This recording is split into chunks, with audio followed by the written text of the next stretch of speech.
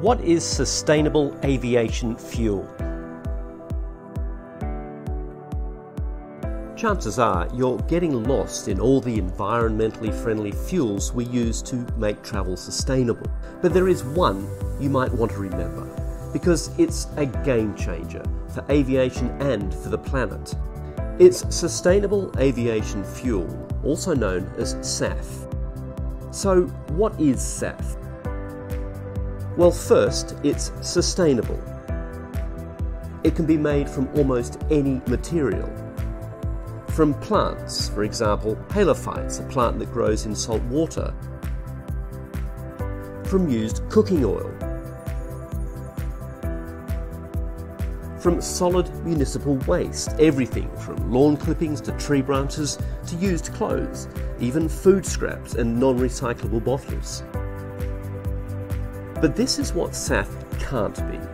It can't be made from anything that diverts land use from food crops, or destroys forests, or consumes too much fresh water, because that's simply not sustainable.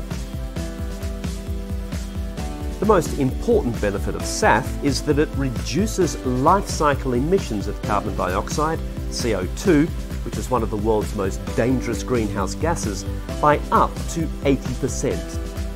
How? When a plant grows, it absorbs CO2 from the atmosphere. But when it's burned as jet fuel, it releases that CO2 back again. So, over the life of that plant, the CO2 impact is almost neutral.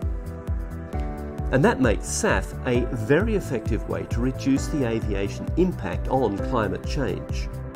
Also important to remember, SAF is being used right now. Because it's so similar to fossil fuel, it can be mixed with regular jet fuel with no need to modify the engines.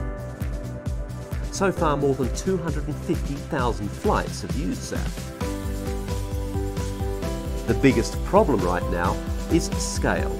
We need more SAF, we need a lot more. We're currently producing tens of millions of litres a year, a fraction of global demand for jet fuel. We need to be producing billions of litres.